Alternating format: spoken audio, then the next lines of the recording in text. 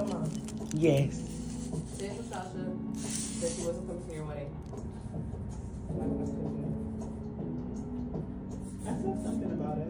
I said we had 2 years. Like she gonna get 2 years. Yeah.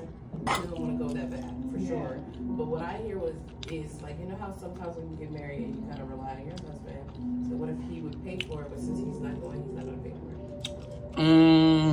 it? That's a thought. Maybe. But She said she didn't know anybody there. She was by herself. She was there.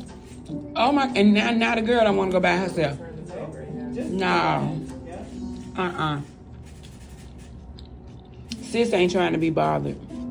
You can tell it bothered her. She mentioned I was in the car and I felt like something. Maybe I was making it up in my head. I felt like something was crossing.